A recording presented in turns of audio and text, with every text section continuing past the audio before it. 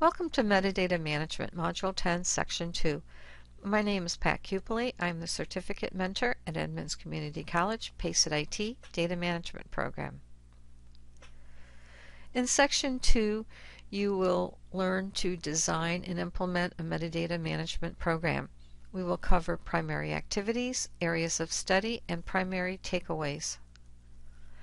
Primary activities as described in Damadi and Bach include the following: implement a managed metadata environment, create and maintain metadata, integrate metadata, manage metadata repositories, distribute and deliver metadata, and query, report, and analyze metadata.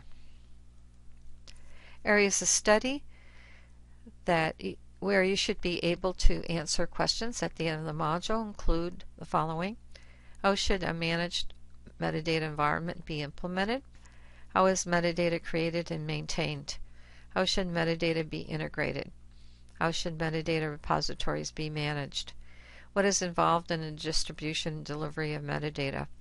What is involved in metadata query, reporting, and an analysis? Primary takeaways from this section include the following: if a custom solution is developed, creating the data model for the repository, which is called a meta model, is one of the first design steps after the metadata strategy is complete and the business requirements are fully understood.